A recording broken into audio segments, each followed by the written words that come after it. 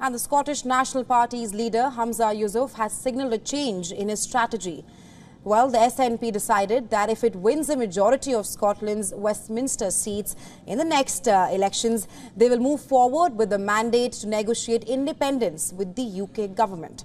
Earlier, Yousaf said that the SNP needs to win more seats than the next largest Scottish party to win the mandate. However, after the Labour Party win in the recent by-election and amid growing pressure by senior members, the SNP leader decided to drop his original plan. Now, the SNP aims to win at least 29 of Scotland's 57 House of Commons seats. And during the party's annual conference, Yousaf said that the party's manifesto will include the line which says, "Vote SNP for Scotland to become an independent country." Well, according to the opinion polls, Scottish voters continue to minimise the importance of independence as people are still struggling with the cost of living crisis. Several anti-independence parties say that one party cannot dominate the policy on the future of the UK.